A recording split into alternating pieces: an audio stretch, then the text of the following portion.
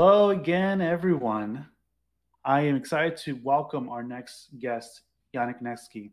Yannick has over 15 years of experience developing automated workflows, modeling standards, model conversions, and data waterfalls. In this session, he'll be sharing how real time decisions can accelerate operations and work changes, and how offices can take on more work with less and utilize project data over and over again. Welcome, Yannick, to the Section Cut stage. Thank you very much, George, and hello to everybody. I hope we've all had a fun day so far. I know there's been a lot of different information coming our way, a lot of learning, a lot of new, very interesting presentations. I saw a couple this morning that were fascinating. So I hope to continue that.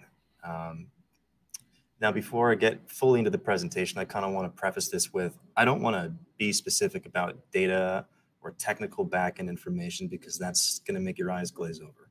This is more so about, I think, demonstrating the thinking behind data, and more importantly, the thinking behind the value of information, because that's really what our job is all about. So with that context, I'll go ahead and get started now and lead you through kind of the process that I've gone through in my journey a little bit, but also how I think firms I've worked with in my consultation business, what we do.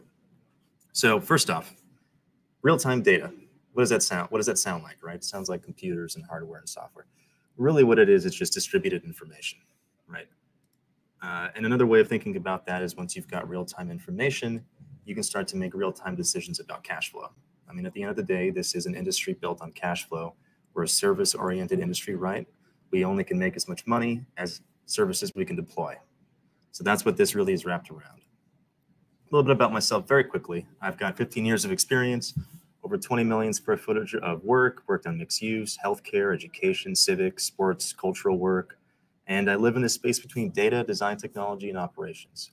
I've got my own website, which you can reach out to me to talk about that later, but my name is Yannick, pronounced just like it says at the top left there, Yannick.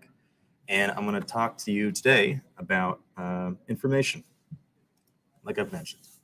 So first and foremost, right, what is the fundamental problem, if there is a problem, in some people's eyes there might not be, with architecture? Well, information breakdown.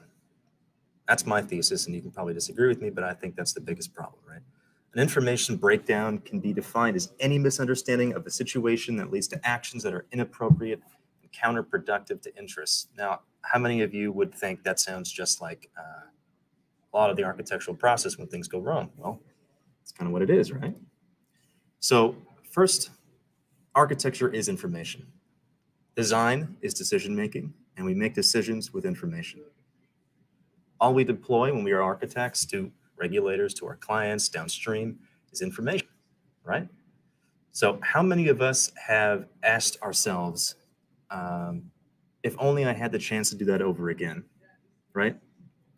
And how many have gone, whether you're 9 or 90, I'm making decisions off of past experiences and I could have done that better. That's what we're kind of getting at here, right? As a point of reference, sometimes we ask others about their experiences, especially if we don't have our own history to fall back on, right? So why do we do this?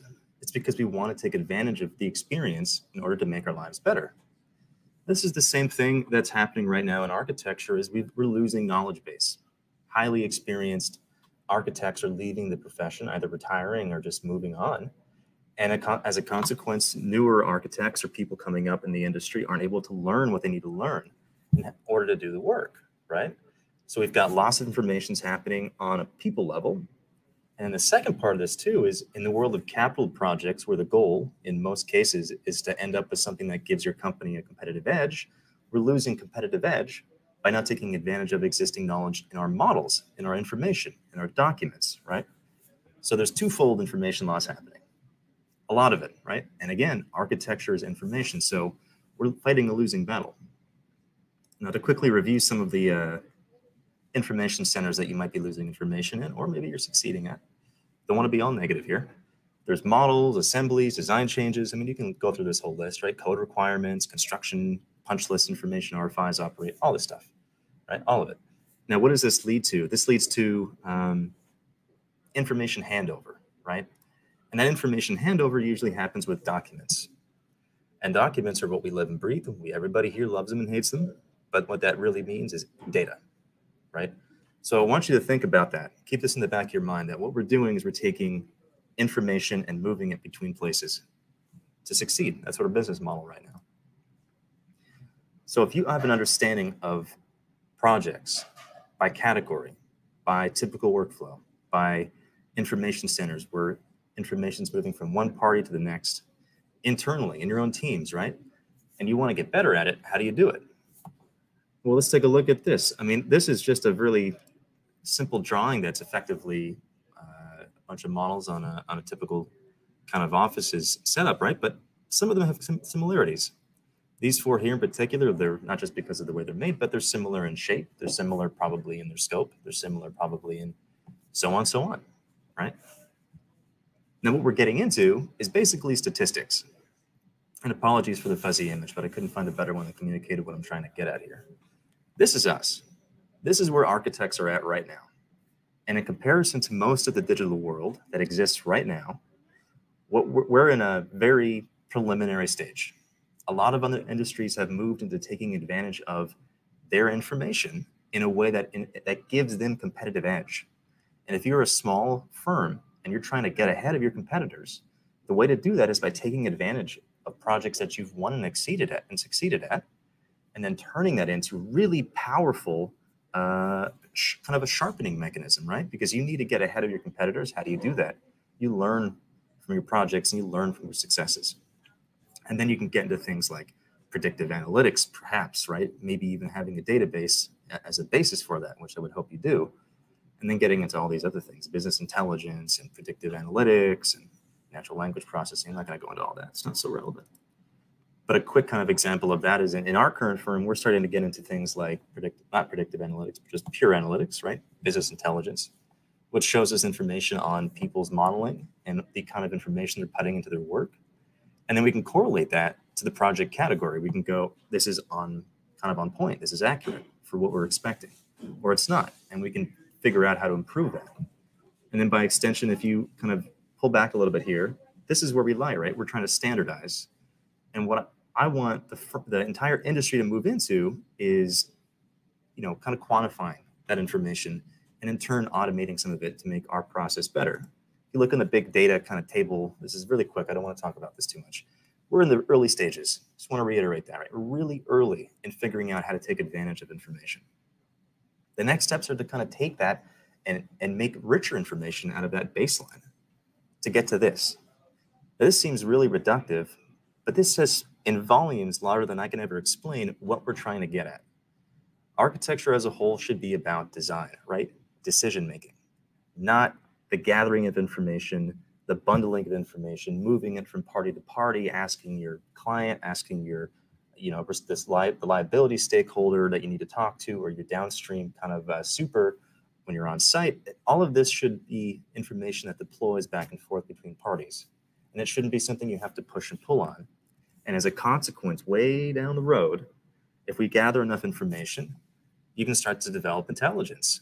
I mean, that's what we do. That's what people do, right? We learn and our experiences inform our process. We become better at our job through experience. And now we can do that and apply it to our own projects, right? In a current kind of setup. So I want everybody here to kind of, if you have any questions about that first process of how I've gotten to where I'm at, what I'm talking about, now's the time to kind of ask questions.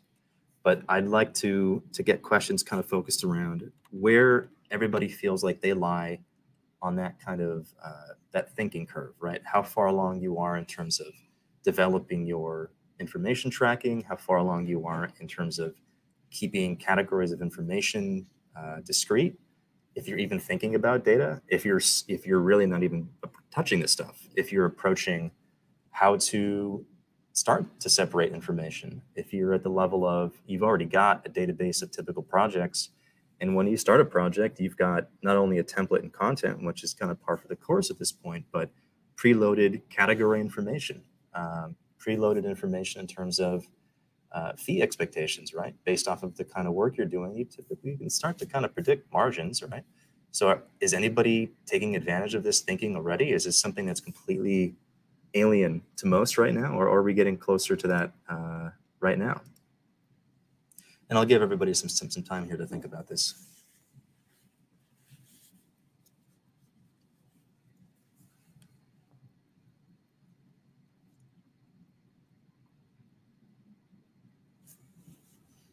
So I see here from, it looks like from Nathan.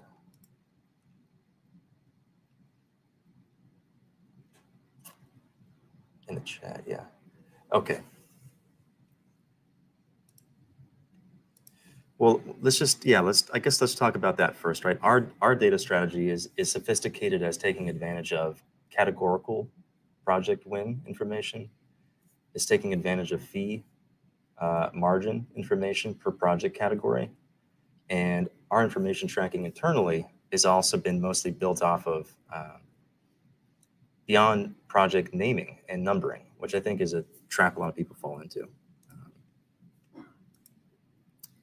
So let's go to the next step here, and I think I can talk a little bit about kind of current project data, because I think. Oh, here we go. Jody has a question.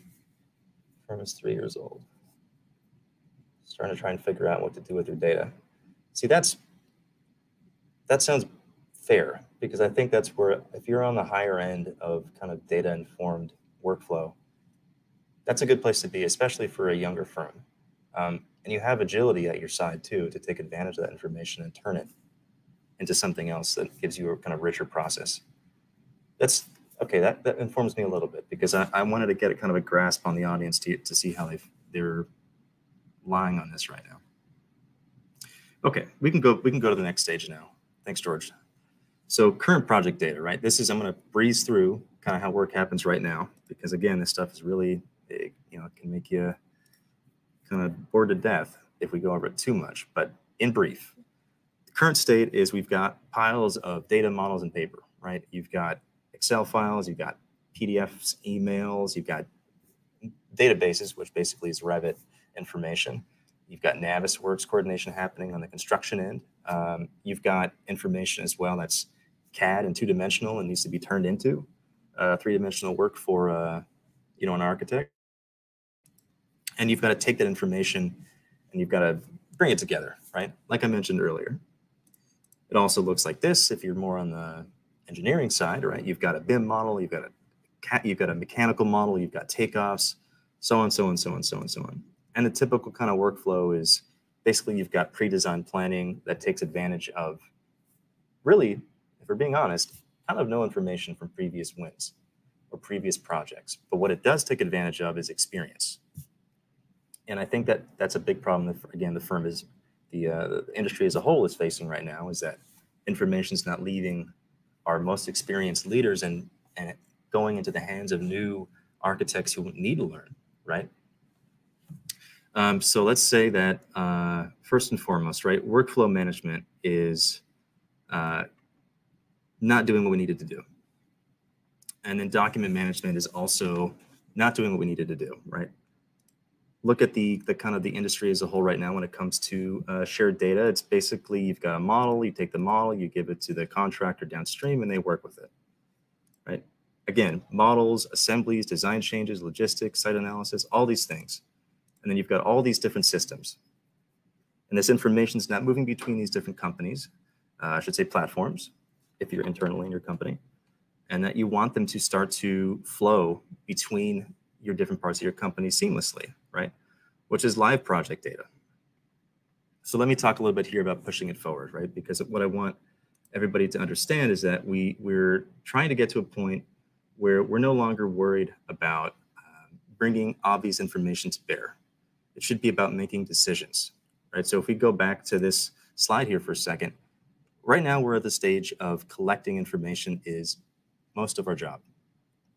And that shouldn't be the case, right? Most of our job should be making decisions on information. So what does that look like, right? And some brief statistics here on kind of data and realities of data, right? And communication. We waste almost half of our information and data not working with other platforms and our collaborators. A massive loss. We have to manually take stuff and move it downstream or upstream. And then again, it's just a massive time waste. And you're losing money on every project you do where you're not taking advantage of historical project information and pushing that into your new projects. So little bit of like context, non-architectural, really common things at this point in other professions, right? You've got PLM systems, which are basically product lifecycle management systems that take advantage of project information like what we've got now, and they're turning it into engineering and constructible information. And as construction's happening, making changes on the fly, because you need to make changes to the work you're doing if you're constructing, say, a missile or a ship, right? It's an inordinate amount of wasted capital if you were to make a decision after something's been done incorrectly. So what they've got is kind of feedback systems that take advantage of current information and feed it back into the design process as it's happening. Now, this is kind of the typical forward state as I've imagined it. And I think this lines up with a lot of colleagues I've talked with. They're thinking too that we've got requirement management, you've got systems engineering, development, design, the production, the planning, the construction itself, service, operations, and then the building itself is finished at that point, right? Now, what we need to do is tie these things together, and you do that with information. So this is the pushing part of it. We've talked a little bit about information coming into projects that you're doing from historical project wins, from historical project experience, right? The knowledge is being shared. And now we're talking about pushing that information forward to work with other collaborators and to push it forward to work with on-site construction so that what you're working on is not having to be redone after it's been done in error, but rather being caught. I mean, this happens right now with RFIs, but the latency is inordinate, right? We want to enable operations validation. We want to enable business case assessment when you start a project and have an accurate read on how much money you're going to make. We want to enable real-time assessment of change consequences, risk, right? It's our biggest ally and our biggest enemy is risk. It's how we make our money. It's also how we get caught. So you want to be able to track risk and with that, those things that affect risk as you're doing that process, right? In a dashboard, if you will. Now, I'm going to give you an example from a colleague firm, Shop Architects. They did this project in Botswana, and I quite like it because it lends a lot to what I'm getting at. Right? This panelization system was for a project that they did on site, and it uses some prefabricated elements that are built on site as well. And what they're doing, or what they did rather, is track kind of the installation and the process of that project on the fly, realizing the design changes against what's been constructed, and using sensor information, which tells you process drift information. It tells you kind of issues you're going to have with fit, issues you're going to have with wearability, if it's going to be able to sit in a location for a certain amount of time. And then what they're also operating with is this really simple instruction kit that's almost like an IKEA process, right? And this is project data. This is another way of thinking about information is it doesn't have to be deployed for constructability purposes as it has to be deployed for a regulator to approve the process. So you can bring information to bear to a contractor differently than you would typically because that information communicates better and they're going to understand what they need to do better. Now, here's the kicker. This whole process was done with on-site untrained labor, right? So you've got information that's legible enough that an untrained team of workers can develop and build and construct and assemble panels that typically would be very much requirement of expertise, right? So if you're looking at kind of the breadcrumbs of where I'm leading you with here, you've got all these different points of information connection that can either inform a project or detract from a project, but they need to be connected. And then you look a little bit more at kind of the corollary or other systems that exist right now. And I'll talk about this because it's very relevant, that Adobe has this system called DLS, which is a design language system, right? Now, what this makes reference to is depending on where you are on stream, on the stream of interface. If you're looking at a computer, if you're looking at your phone, if you're looking at a website, doesn't matter. That what you're able to see is the same information regardless of how you look at the information. So not only are we taking advantage of historical project information, not only are you pushing information that is being changed or informed, you're deploying it in many different ways to different audiences depending on what they need to see, right? So come full circle here for a second, and to kind of go back out a little bit, I'd like to ask questions now. Are you guys kind of understanding of where I'm getting at here? Because the point is that we want to get information moving from party to party. We want to get information moving from process to process, but we also want to deploy it to the right people in the right way and get them to understand the information without having to do translation or legibility. And I think George here makes a very good point that if you're working at a smaller scale and you're working on residential projects, you're not going to be able to deploy a ton of information. But the information that you can deploy, even on a small scale with residential projects, does end up informing your wins because you've got a very, say, configurable kind of approach, right? If you work on small scale residential projects, you know the kind of typical wall assembly. You're probably going to be localized. You're probably going to have an understanding of contractors you typically work with. You're probably going to have an understanding of supply information. You're probably going to have a lot of data that might not be so grand in its scale, but very specific. And that still would give you a richness and save you time and a lot of money in how you work on a project, right? So say you start a project for a smaller scale, just an R1 home, you're still going to be able to load win information into that by taking advantage of, I've learned from this kind of roofing creates this kind of issue, working with this kind of contractor, typically they're a little slower, they cost a little bit more, but they're always accurate. This kind of client requires this kind of information. So there's lots of different ways to kind of push and pull on the data. I just hate using the word data. That's why I'm saying information so much. But there's a lot of ways to push and pull on that knowledge to inform your process, to push you faster and further.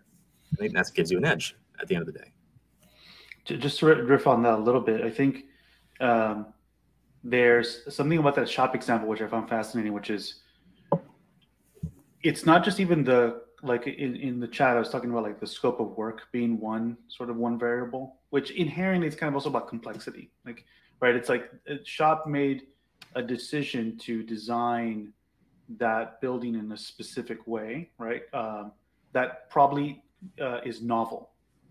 And so that novelty then requires like if you want to design for novelty or design an organization that is all about novelty in some sense, then you have to think about how data can be much more real time in some sense than if you were to standardize things, because you're not having to deal with necessarily the complexity on site, or you're trying to reduce as much risk as possible because you kind of started with a very risky proposition from the beginning, versus like maybe residential. If you kind of know what your bread and butter is from a residential perspective, where you allocate where the data could have the most leverage might be different or might be elsewhere in that kind of diagram you showed.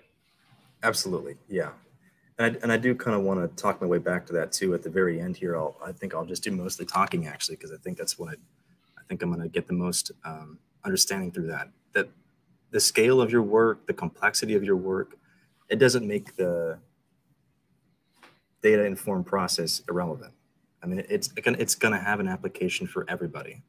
And we're not just talking BIM models here. I want to make that really clear, because Revit, great, it does a lot of things fantastic, but it's terrible in many ways. And really what I'm getting at more so is tracking your own work and sharing that work with others in the firm to help them become smarter and better at doing their job. And that's Monograph is a fantastic example of resource tracking. Is one of the most fundamentally flawed, I think right now, process in architecture firms for the most part. But a great way to improve it is to start to learn through resource tracking and management, and how to take that and apply it against your analytics that are non-resource driven, right? So things like model information, things like delivery dates that are kind of corollary and connected in some way. And then you can get derivative information.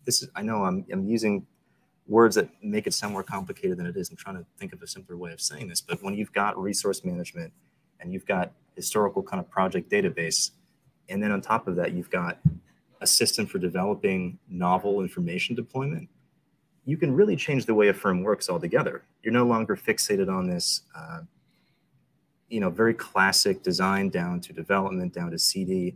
You can operate in many parallel streams, and you can either hyper specialize or go broad and generic.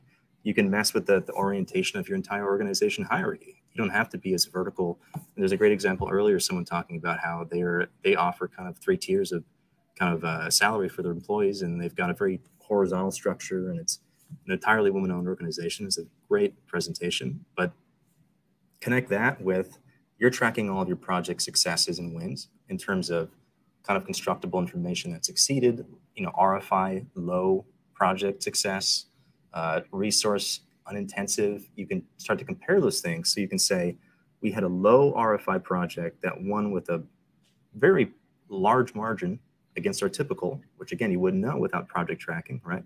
That's really fundamental, basic stuff. And then you attach that further to the construction process after you've quote unquote finished your process as an architect. That starts to turn into something else. Then you've got a whole other edge.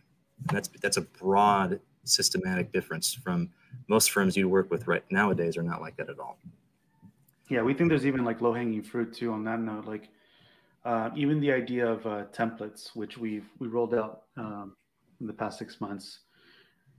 How you can, I mean, it's like both a people and a process thing. Like one thing is the tool can only do so much. You also have to have a cultural ambition to be looking at this data rigorously, Yes. or at least like have it's not even about rigorous. It's just, the rigor is in the cadence of it, right? So after you deliver a project, plan a retrospective after that project has been delivered, where everyone can bring up both qualitative and quantitative information about the successes and failures of that project. And then it's like, then you revisit the next proposal and you say, what failed out of that last project? Where were the bottlenecks there so that we can charge more potentially, or at least redesign the process, right? It's exactly. Yeah. It's just informing and I'll answer 2 questions here I saw from Sims and Matt. Get to that just a second here, close out that thought George had. Once you're able to kind of associate not just money and time, but money and time and quality, the level of decision making skyrockets. So that's what I think George is kind of getting at, and I'm trying to deliver that thought too. So first off, Sims, how do you start storing that data and making that data accessible? You need to strategize in a very macro way. Don't even think about numbers or data formats. Just think about what you want to track that's going to give you something in return. The first step is to figure out what you want. I mean, like anything, pull planning is always the way. Start with what you want and work backwards to how to get there. And later I'll put my stuff up in Monograph. I'm sure has many resources for this as well. But feel free to reach out and I can help you figure out how to start tracking data and database management as a whole. Really, it depends on what you're looking for. You don't want to. I've seen it happen time and time again, and I want to play devil's advocate for a second here. Sometimes firms will go full Monty. They'll have massive database management, full analytics. They'll have an unbelievable amount of resources committed very quickly to kind of data management, which is not always what you need to do. Really what it begins with is making a very careful, scalpel sharp decision about what exactly you want to start with and then build on that. Now, the caveat there is the way you build the first step is fundamental to how everything else is going to succeed. So again, I'd recommend talking with professionals, looking at resources. Feel free to reach out to me again. There's many ways to do it. And I think the follow up on that too is Matt asked the same question: how does a firm begin to organize their data? That's the great first question that most ask, right? Because we have projects that include anything from assembly information to spec information to a number of RFIs to how long it took on site versus expected estimates, takeoffs, actual design, documentation, models, all this stuff, right? And you have to take a first step back and kind of parse through that and go, what do we want to focus on that's going to give us juice? Because that's really what it's about, right? You're trying to get lemonade. And the only way to really do that is to pick at the couple of categories of information that are actually going to feed back into success later, which means you have to usually sit down with, in many ways, in kind of a big meeting and just talk it out and pull plan. In my success stories I've had with firms I've consulted with or my work at HMC is usually we talk with teams and have kind of a feedback session where we ask them to be very honest with us. And sometimes you have to deal with too much honesty, but that's that's what you want. You want to get that kind of feedback and collect information on what people are looking for. And then you and your ownership kind of strata can make a decision on how to play that.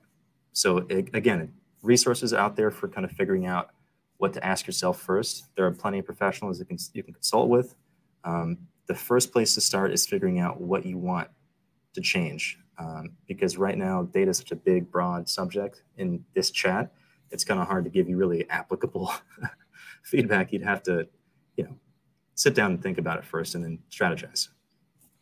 I hate to not give you more specifics, but yeah, I think most people probably intuit what are those challenges that they keep running up against in delivering projects, and that might be a good place.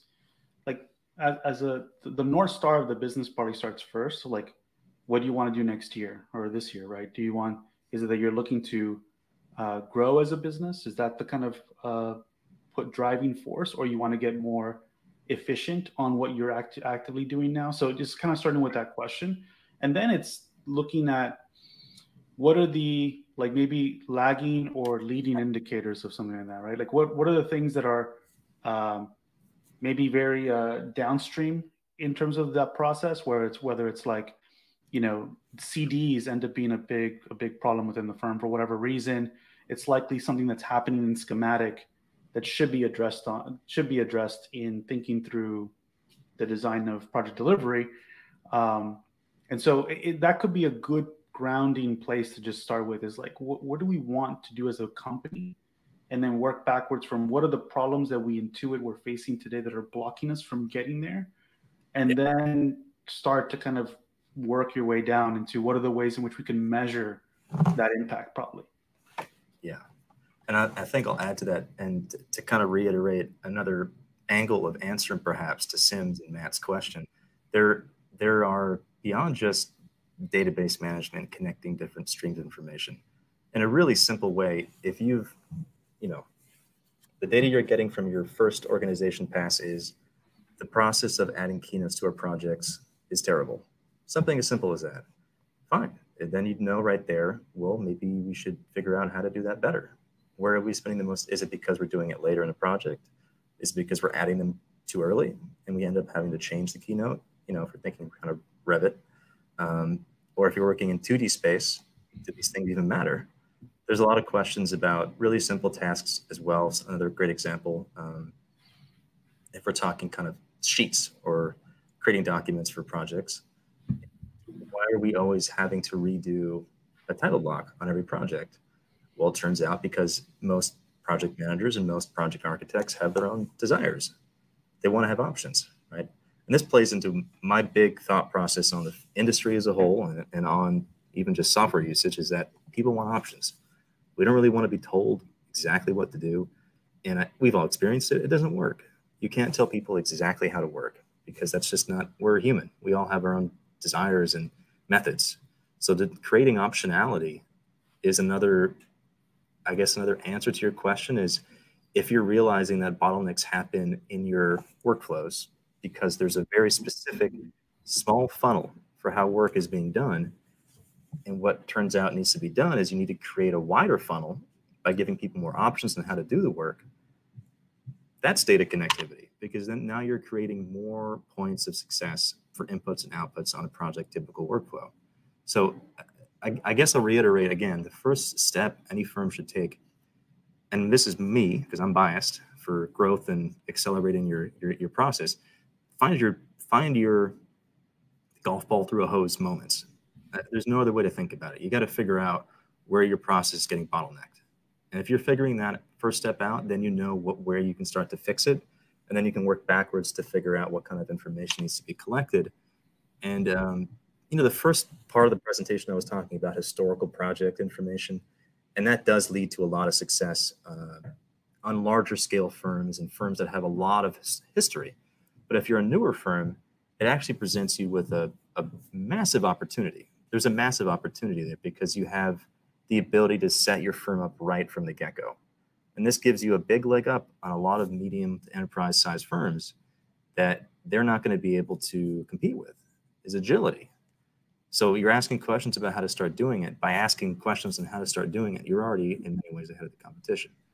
And then working with a resource tracking platform like Monograph is a fantastic example. And I'll list other kind of database management tools that I use personally and love. Things like Notion and Airtable are fantastic. In combination with things like Monograph, you can start to connect. You've got research tracking happening. You've got data moving between platforms that you can use in other ways. And then you can start to automate communications like RFIs and emails between collaborators without having to really sit there and, again, collect the information. That's the opposite of what we want to do, right? We want to make decisions. So I'm sure you'll have more questions as we kind of head out of time. We have 10 minutes left, so I'm going to just keep riffing on the original, the last slide I had here actually, or another slide. Let me go back. Let's see here.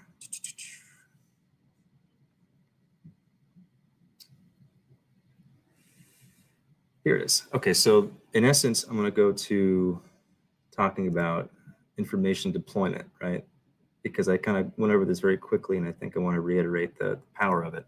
When you're in a smaller firm and you've got the ability to figure out how to deploy information, you're focused on deadlines and making sure that information is presented to authorities having jurisdiction on time to get them built on time. And I understand that's the first thing you're going to be dealing with every project. But the secondary ask that I kind of propose firms start to think about in the future, how can you change the way you deploy information to your collaborators that gives them a leg up? I mean, we all know this and we kind of are intuitively connected with it, but if you provide an easier workflow and you're a quote unquote smarter partner with all your downstream and upstream, your clients, then they're going to want to work with you, right? And you develop a more of an ingrained partnership.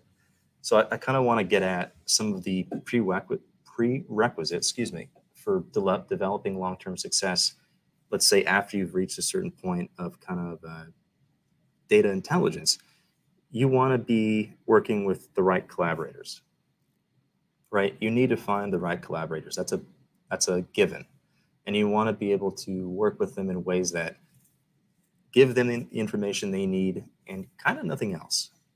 Because I think many times what we see with deploying information and data to other kind of collaborators, sometimes we present too much information. I think there's a lot of fear of not putting enough down in some cases for construction. And I think in other cases too, we want to give clients, I think, more of a precise delivery of information. So when they're looking for, facilities management kind of connected results, something like COBE. I don't know how many of you are aware of what COBE is, but it's basically like facilities data. Terrible slog to go through and enable it. And that's another example of how you can deploy that information to clients in much smarter ways by not going through the typical workflow that they ask for. So sometimes presenting that information isn't so much about real data, but rather just having that connectivity in your firm to say, we've done this before. We've got reference in our firm standards and guides kind of practices column that people can refer to and know, if you're doing this kind of thing in a project, don't do it the way the client asks, do it this way, and it's going to give them a richer reward, and we're going to be better for it, and it's going to pay off. So a lot of the time too, information delivery, right, data, is not so much about real numbers, zeros and ones. It's about learned experience and knowledge, which I talked about a little bit earlier, right? That we've got a great issue in architecture that our people are leaving the industry, and in that process, we're not keeping or retaining the intelligence that we need to keep. So on that note, I've actually gone through most of my presentation. I'm going to leave you guys with this image just to think about one more time, right? If you've got a project under construction and you've got construction happening, how to coordinate that, just connect that with this a little bit. And I know that's really esoteric, but the connection is actually really what I think the industry as a whole is moving towards. Being predictive, not just seeing issues as they're happening, but seeing issues just before they're happening and being able to check that information on the fly. All right, so before we get into full-on Q&A, again, reach out to me. I've got my own website, ionic.digital. You can scan the QR code. You can also find me on LinkedIn, of course. And beyond that, I'm very happy to do a quick Q&A. I think we only have think 8 or so minutes left for that process. But thank you so much for listening. Any questions? That was great, Yannick. I do have one comment. We could probably turn it into a question here from Steven. I have 25 years of project drawing data. Looking back at that data is difficult because you have to spend the time to categorize that data, right? Building science and products and codes change over time. And so making some of that data, or that data can become obsolete, or the format of that data can become obsolete. Obviously in the industry itself, there's just so many different standards. In these different platforms that we're talking about bring different standards, like Airtable, right, or Notion. The way that information is structured there is not necessarily the easiest to maybe bring into other platforms necessarily. So what are your thoughts about that itself? Just like this standardization of this information in the industry. Okay, so I've got a very strong hunch that the profession is going to be dealing with this right now for the next decade.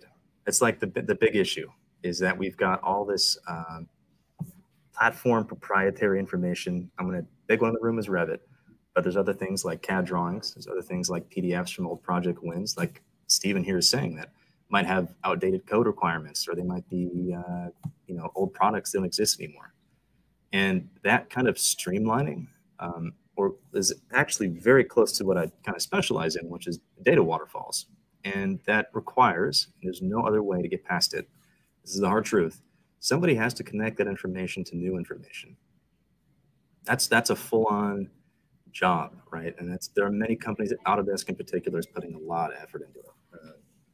But to get kind of broad again and back out a little bit, if you have 25 years of document, the great news is there are a few startups right now that are beginning the process of turning 2D information into scannable database information, which sounds like Star Trek, but it's actually pretty much a direct one-to-one of what they're trying to do. So if you've got PDF information from a project or a product, and you have an idea that there's this product, this old product, is in this old drawing, what you can do is connect a new product to this old product and say, anytime you scan a drawing, I hope you're following me here, you scan this drawing and you've told the system this old product is now this new one. As it scans in, you've got a new product in place of the old one because you know that product doesn't exist anymore. I mean, let's say also code change is happening. That's a really hard one because there's no answer to that. I mean, the fact of the matter is code changes happen and make things obsolete all the time, even on projects in the middle of design. So there's always cases of having to adjust on the fly. And I think what matters there is making the discernment between what information that you can glean something from is worth the time and what information is not worth the time, because you know that it's going to have so many adverse checks you're going to have to go through to see that it's relevant. It becomes much more about, a few steps back, kind of the macro information of the project. It took us 15 years, start to finish, to get this massive hospital project finished. Where can we make that 12 years? And it can be from something as simple as saying, we're just not going to use these products, or something as specific and honed as when we were doing all the modeling, we weren't paying attention to all of the thicknesses of our wall assemblies on shear wall conditions. So, I'm giving broad examples here, but it requires asking, yourself, again, the first principles question: what is the value of what we're trying to get at? And then you can kind of parse through your project information and go, this is not going to be worth it ever. This might be worth it. These will be worth it. And you can start to inform yourself. But again, it's a very complex process, but especially you put out two doozies right off the bat: product replacement, which happens all the time in healthcare, on our side too, in education. At HMC, we deal with that frequently, right? Equipment replacements, outdated equipment updates. That's a lot of our work. So it's very relevant. And then of course, code is, I wish I had the answer for you there. Code is always going to be code. I think there's another idea that's come up, not just in this conversation, but also elsewhere, about reaching out. There's one thing about you as a firm owner or a person working within a firm where you're kind of taking on a new project and basically learning through trial and error of that project. There are also a lot of consultants out there that get to see things multiple times, right? Because they get to work on different types of projects, maybe more, at different time horizons, but they get to be more, have more at bats. Basically, they are really great to rely on to bring in so that you can learn from their failure potentially, right? It's much cheaper to learn through other people's failures than your own.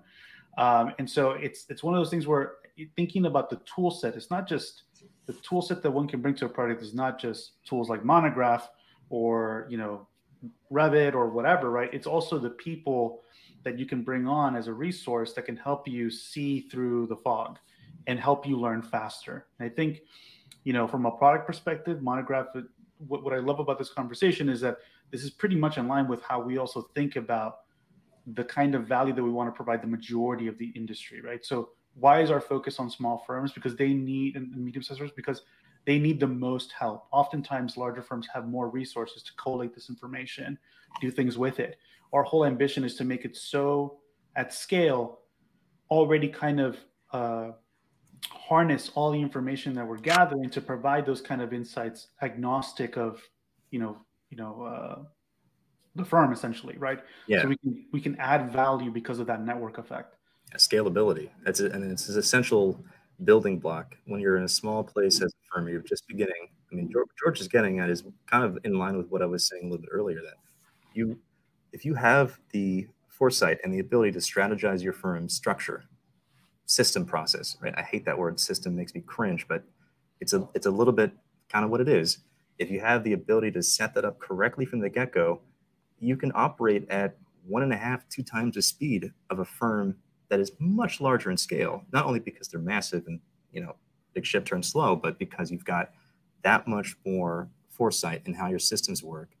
I mean, you'd really be surprised at the very basic kind of level of workflow improvement that a lot of firms seek to do, and they can't because of their scale. So the agility you have, and especially like Monograph, like George is saying here, it's a fantastic tool. It's scalable, right? So scalability is a huge part of building out the right management systems. And again, I hate using that word systems, but it's kind of what it is. It's unavoidable. We talked about the Whole Earth Project catalog in another conversation today, or that was in the chat. So like bringing up these sort of older terms like systems and like it's still applicable. But we're at time now. So I just want to thank you so much, Yannick, for that awesome conversation around thank you. Data and interoperability. That's really fascinating. I think it gave a lot of people in the audience a lot to think about. Well, it was fantastic. I mean, I'm really happy that I got to reach small business owners in particular. I think are where the juice of the industry is going to lie for a long time, and we're going to make big progress with small firms. Absolutely. Thanks again.